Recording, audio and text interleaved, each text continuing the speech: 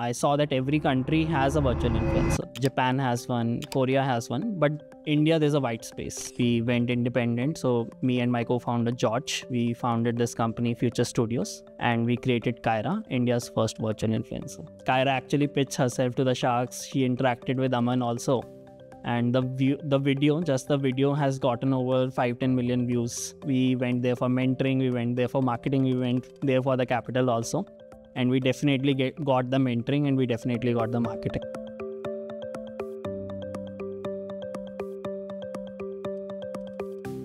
Hi everyone, welcome to the MasterCamp's podcast. My name is Swati and I'm the Director of Undergrad Program at Mastersunion. Today, we are going to meet Himanshu Goyal, the co-founder of Futr Studios. Himanshu is the creator behind India's first virtual influencer, Kyra. Himanshu has also appeared at the Shark Tank. In today's podcast, we will be covering Himanshu's journey so far, the appearance of Kyra at the Shark Tank, and the intersection of AI and marketing. Stay tuned for the conversation. So thank you so much, Himanshu, for coming today and taking out the time. You in a young age, you've achieved so much, launched India's first AI influencer. You've been on Shark Tank. I want to understand a little bit about your journey from being an engineer to then an MBA to then working somewhere to then becoming an entrepreneur. Walk us through your journey, please. Right. So like most of us in India, I decided to go into engineering. At that time, I really liked gaming. Like most 90s kids, I went to home after school and played GTA Vice City or something. And I thought I want to learn coding and I want to even make games at some point. Then I got into UIT, Punjab University. In the first year, I tried my hand at coding, but I realized it was not for me. So definitely in that, Punjab University only, I attended my classes, etc. But I realized that I'm not going into coding. Parallelly, I was in a lot of things. I was into reading. I was into writing also. So when I was in my engineering, I started working on writing books, writing poetry, and I wrote my first novel called Tulsi while I was doing my engineering. I also formed a book club in Punjab University. So I was doing a lot of things except coding. And in 2017, I had the option to go to all those Indian IT companies, but I realized it was not for me and I applied for MBA. Luckily, I got into MICA Ahmedabad. So that was my MBA college. I did marketing from there. Parallelly, I was working on books. I also was very interested in social media. At that time, there was no such word as an influencer in India, at least. I think people were calling themselves outside of India. And I started a very small food blogging page, which had about 20,000-30,000 followers. And gradually, year by year, I grew it 10,000 to 50,000-60,000 when I was in college. So these parallel things were all going, and I feel like everything came in together eventually. After college, so few of us got placed into a marketing agency. And because I had this background of influencer marketing, building my page, I was in the influencer marketing division. This was 2019. And I personally worked with hundreds of influencers, dozens of brands. And this was a startup, so we almost set everything in operation. I did not have an entrepreneurial experience as such, but that startup really gave me a lot of experience. We found our first clients ourselves through our alumni network, through calling people, and started with zero. And that company eventually did pretty well. Influencer marketing was booming. So we worked with hundreds of influencers, some of the top tech influencers in the country. And eventually we saw while we were doing this, we realized that it's sort of getting commoditized, that every month there was a new agency coming up. So if we were charging a brand 10-15% for our services, someone else would come up and they will say that we'll charge 7.5%. So it was a race to the bottom. And we realized we need to do something to differentiate ourselves. One way was that you can create your own influencers, create your own channel, which many companies have now developed. We really wanted to do something innovative. And that's when we saw in the US, there's an influencer called Lil Michaela. So this person has 3 million followers. She has worked with Samsung, she has worked with Calvin Klein, but she does not exist. So all those followers are real, all those brands are real, all the revenue is real, but she does not exist. So we studied more about this phenomena, and I saw that every country has a virtual influencer. Japan has one, Korea has one, but India, there's a white space. And we waited for 3-4 months that would someone else do it. And eventually we thought we might as well do it. And we went independent. So me and my co-founder, George, we founded this company, Futr Studios. And we created Kyra, India's first virtual influencer. So all Instagram, marketing, interest in gaming and animation, all of it came together sort of to create this virtual influencer. Very inspiring, Himanshu. I think it's a typical story of be the change you want to see in the world. Now, with your story, what I understand is that you saw a gap, and the problem in your current company was it was a race to the bottom. Every agency was same, so people were just snatching business from each other, and the true power lied with the influencers, correct? And then as a marketing agency, you wanted to own that power, because if in the value chain you do not have that command, then you will not have the margins. And to have an influencer of your own then transitions into, hey, let's have a virtual influencer that you can completely control, right? Now, we are very fascinated with it. Help me understand, how is a human influencer different from a virtual influencer? Right. So, of course, there are a lot of differences. One is that virtual influencers do not age. So, at least for now, Kyra has been 21 for the past 3 years. Change anything about her, change any of her clothes instantly. She does not get sick. She does not sleep. So, there are, of course, many differences. I like, despite all the differences, we believe eventually the storytelling matters. So, there are many advantages. But you can make a bad virtual influencer, or you can make a very good virtual influencer. Similarly, human content can be bad also, or human content can be great also. Ultimately, the user does not care if they're seeing a virtual influencer or they're seeing a real human.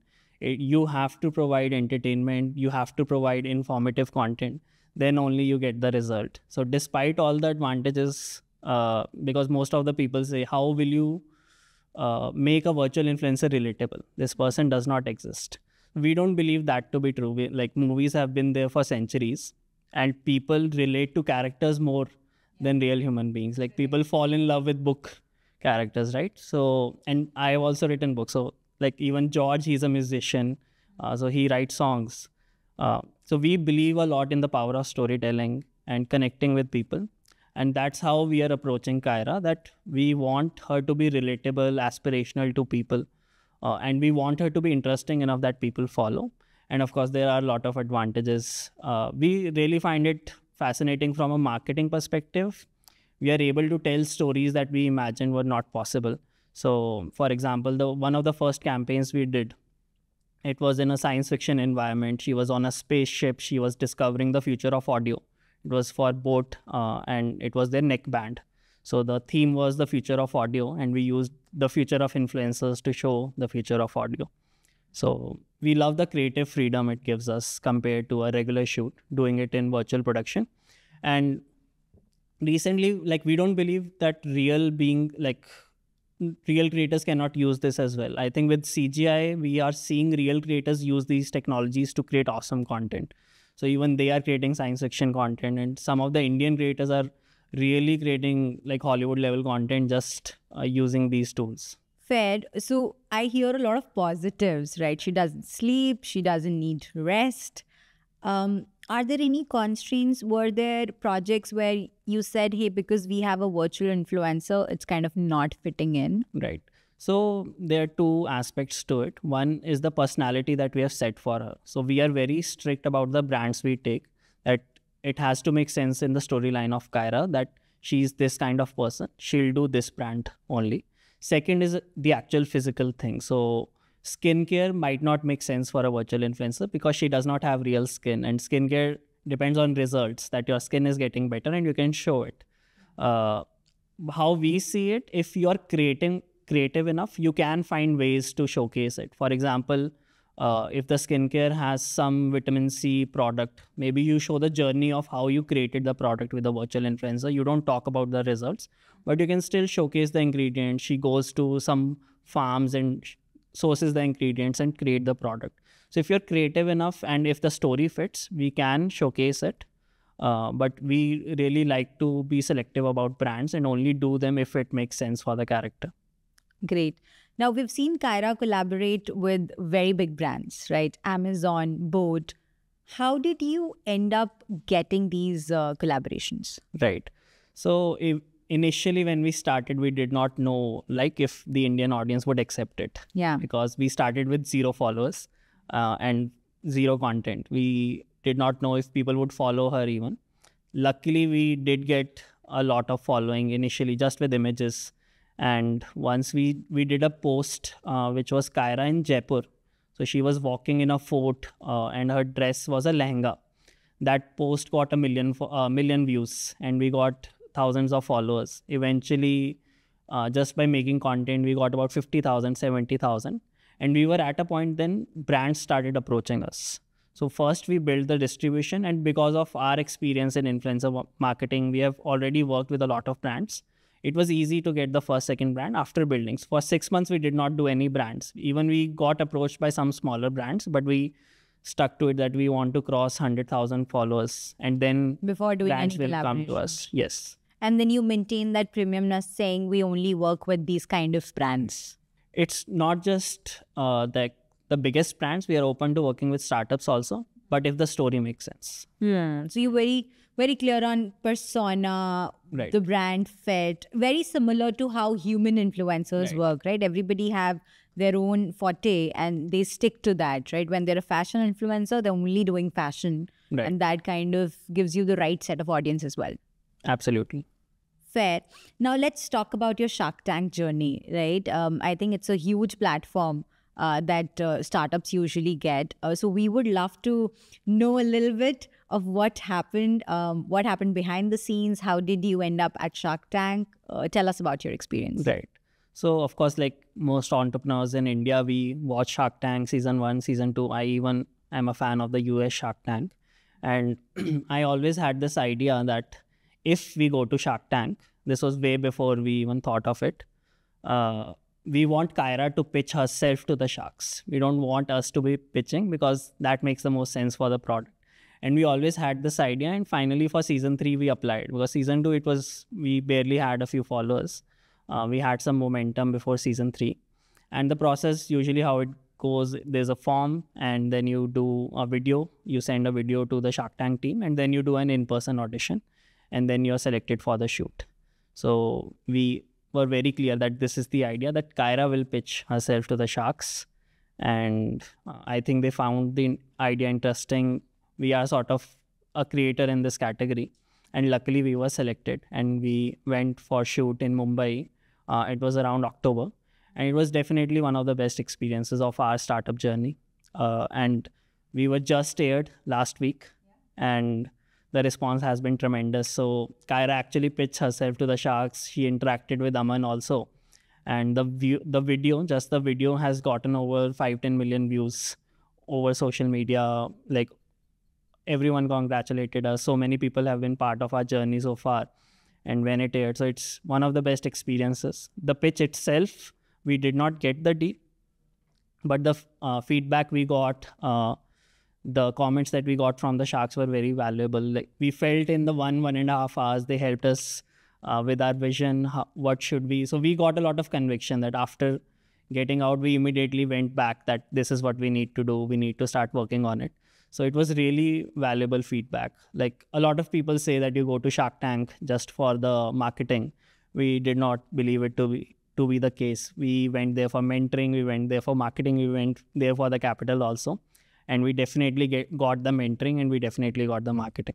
So let me pick one by one. Let's talk about the marketing first, right? So after the episode came out on the television, I'm sure the followers increased. Right. So what has been the business impact? For the episode aired, the followers were 225,000 approximately.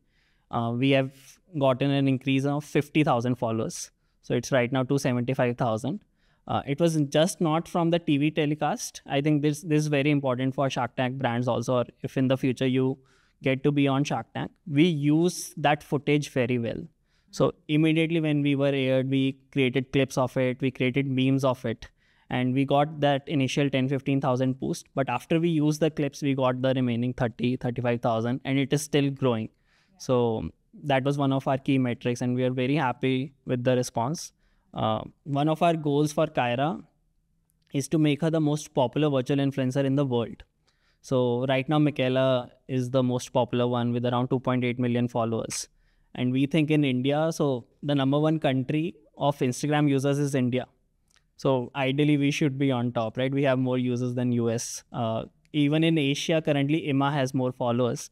She has about 390,000 followers. So this is one of our core metrics, that we want to become the biggest virtual influencer in the world.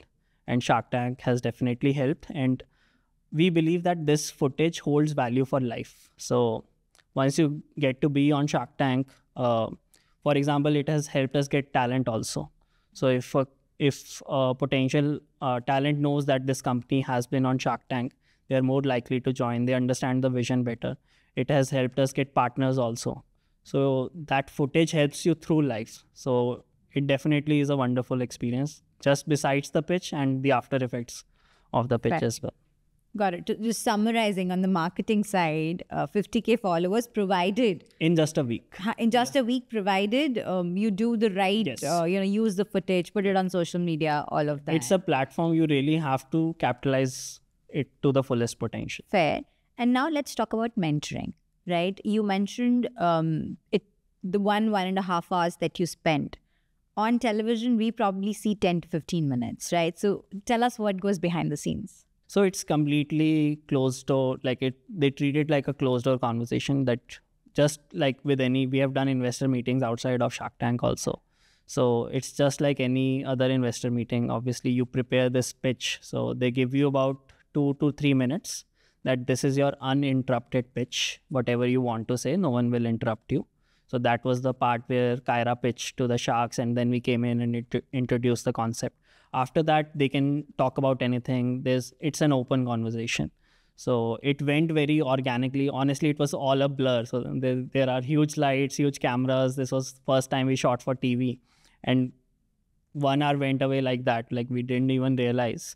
And we were very passionate about our venture. They criticized us that this is what you could be doing. The main discussion, because it's such a new topic, it was about the concept. So in our pitch, we were explaining the concept a lot, and particularly Anupam understood the concept very quickly. So one of the things that I have realized about good investors is that they can understand your business in 1-2 minutes. Like you spend days and months and years figuring out the business, and they hear the pitch, and in 2 minutes they tell you that this is your business, this is how it will work. So he really gave us good advice, Anupam, Dipender, Aman, and we are implementing some of the advice, and we are seeing the results. So it was a crazy experience, like 1.5 hours, and the weight of it is also very challenging. So we shot in October and we were aired in March. Yeah. So we were waiting 6 months, and we did not know if we would be aired or not, right? So it's not necessary that if you have shot for the Shark Tank that you'll be aired. So the wait was also quite challenging, but we were patiently building our business, whether it is or not. Do you want to share some of the key takeaways, or how that experience has now changed your strategy or the way you're taking the business forward? So I think we were going in a lot of directions. We always knew whatever the sharks had suggested us, but it gave us a lot of conviction that, there are a lot of noises whenever you're talking with investors, etc., that maybe every investor will want to tell you a different direction, that maybe this is the direction you should go to. And there is a direction that you feel in your heart that this is what I want to do. And thankfully, what the sharks suggested was that similar direction, which maybe the other investors were not saying. So it gave us a lot of conviction. Now, this is what we want to do, and let's put our head down and work towards it. So it really helped us in that way. Now, shifting gears a little bit, I want to talk about artificial intelligence. The last 1 year, 2 years, we have seen a huge wave of artificial intelligence, a lot of applications. If I talk about specifically marketing as a domain, help us understand some of the applications of AI in marketing, please. So I think AI is something that will play a big part in all aspects of life, not just marketing. But marketing was one of the first things that people started using AI for. There are 3-4 things that I see people are already using it. Number one is brainstorming. So now what I'm seeing and what I'm doing also, every idea. So in marketing, you get briefs, you get concepts. It starts with AI. It starts with a conversation with ChatGPT or Google Gemini, etc. So in brainstorming, one of the most difficult parts of in an agency is the brainstorming part. It really helps you kickstart that. So on the strategy level, people, and you talk to AI just like it's your friend, right? So you tell like, for now you can talk to Kyra also using AI. So you tell Kyra, hey, this is me. I'm working in this agency. This is my client. This is their product. This is the link. Study it and give me this idea for this platform. You talk to it like either your co-employee or your team member or your friend even. So that's how it starts. And we were very surprised with the level of ideas it was giving. It currently, we don't feel it understands the nuances that well. So definitely the human being is required, but it helps with the busy work a lot. So the brainstorming part. Then comes the execution. Once you have given the idea, you've made the storyline. Now with copy, we feel it's very good. Like the kind of copy it generates, we have gotten thousands of followers with it. People are getting revenue from it. So it's surprisingly very good with the creating the copy. The images, it's more of a debate that if they're good or not, whether a good designer can make a better one. What I feel is that it's going to be a game changer. It's already a game changer for small businesses because big brands have huge teams. They can hire whatever designer, whatever agencies they need. But if you're a very small team, with AI, you can bridge that gap and you can create very good creatives. Video, everyone is currently waiting for Sora to come. Currently, it's not available for public use. And we are also working on a lot on the video side on how we can use AI. I think that's still in the early stages, but it's going to change videography again. And I believe it's going to be huge for small businesses. Fair. So what I hear you say is that if somebody is in the domain of marketing, they should definitely know how AI is going to disrupt their job, right? Now, for our young audiences, right, who are either switching to marketing or are already in marketing and they want to learn about AI and want to get some skills, though we have, courses, we have a course on digital marketing with Shebang and all of that. But what is your advice to those people who are trying to get into this industry? I think immediately start learning about AI, through courses, through application. I think the best courses are that you have some application in process, because whether you like it or not, AI is coming and it's marketing, it's general work. Everyone will be using AI. It's similar to your Microsoft Excels or Words, right? For most jobs, you need to learn those. You need to learn your Google Docs or Microsoft Word. I think AI will be a similar skill that you need to learn to be competitive in the workplace. But do you think AI will replace humans? So, it's too early to tell. I think, from my perspective, what I would really wish that we use AI as a force for good. So that's what we try to do with Kyra also. Like, people ask us, will Kyra replace influencers? Yeah. We have actually hired a team of 5 to 6 people who are artists themselves, content creators themselves. So we see ourselves more of artists rather than replacing someone.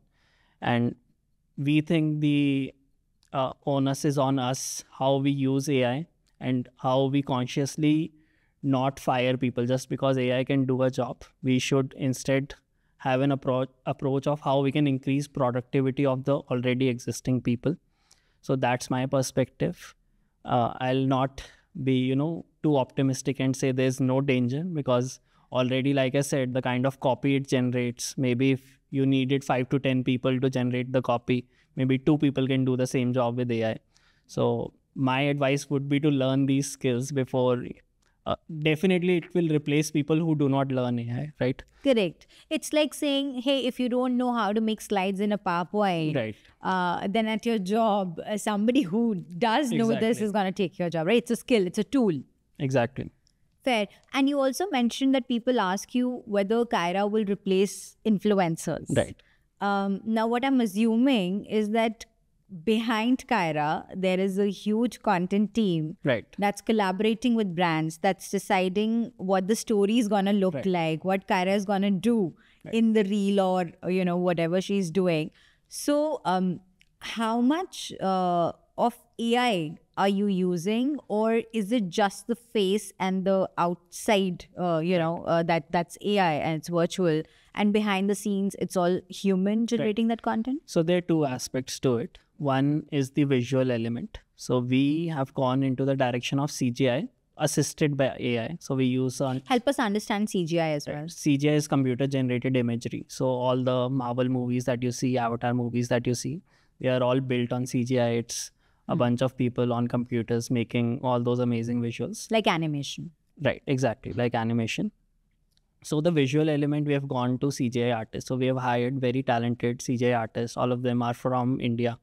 And they work on the visual part. We have fashion designers helping them. We have storytellers helping them, that this is the story, this is the post that's going. We use AI as an assist feature, that certain plugins will help the designers create something. The AI part comes in when you talk to Kyra. So you can DM Kyra and talk to her about anything, and that's powered by AI. So we have fed all the story data, all the post, all the content, all the information about Kyra. And she replies organically that, and it's instant because it's computer. Instant. We can even delay it, like she has some attitude, she replies after 20 seconds, etc. So we have actually set a delay of replying, so it feels more human. And everything happens natively on Instagram. You don't have to go to some other app. And we get all sorts of DMs. Maybe I'll share some of the DMs. You can put them up as screenshots. But it's not just like, so one of the obvious aspects is that, hey, this is my outfit. What do you suggest accessorizing it with? So she can help you with that. We have those sorts of DMs also. But there are DMs like, I just had a breakup, what should I do? There's all sorts of DMs, and surprisingly good. The AI is handling them surprisingly good. Oh, wow. So it's still in the evolving phase. We have had about 500 conversations. We have kept it as a beta right now, but we'll be launching it to all her followers. And we see it as an AI companion, that you're following the story of this character. And parallelly you're talking to her. And this is where real influencers, they cannot talk one-to-one to each of the followers. This is where we think there's a huge advantage, that you can talk to this personality you're following. She's available to you all the time. She's sort of like a companion to you. So that makes me more curious, right? The fact that you have developed this influencer, which is a virtual human, if today somebody wants to get into this business of virtual influencer, how difficult it is? I mean, there are conversations that there are open source tools, anybody can make AI chatbots these days. So how much of real engineering, was needed versus how much of it was just plug the different open source tools and, So just today get it it's easier than ever. Okay. When we built Kyra, CGI was a huge challenge, but now there are generative AI tools where you can instantly create, and it's going to get easier with Sora coming in. You can create videos also. We believe it's easy to create a virtual human, but it's very difficult to create a virtual influencer. So you can create a persona, you can start posting content, but how will you tell that consistent story and get the followers, etc.? So that is where we come in. We believe in the power of storytelling. We believe in IP. And that's what we primarily work on, because we think technology will be democratized. Eventually, everyone will have the same tools, and how you can differentiate yourselves is with the storytelling. The storytelling and the brand. Exactly. Awesome. Great. Any last advice for the budding marketers today who are watching this podcast? I think, again, I would say, whether we like it or not, AI is coming for us all. Yeah. My suggestion, But don't be scared, right? That's what you're saying. like we try to use it as a force for good, but Yeah. everyone is not the same. And like people are already using deep fakes to impersonate someone. Yes. So I like that would be my message. Like use AI, use it for good, use it to enhance your work. And it's a tremendous technology. Fair. And definitely this is the time to learn it before someone else comes in and takes away your job. Fair. Well, I loved the conversation, Himanshu, and thank you so much for coming all the way and sharing the insights with us. Thank you for having me. Thanks.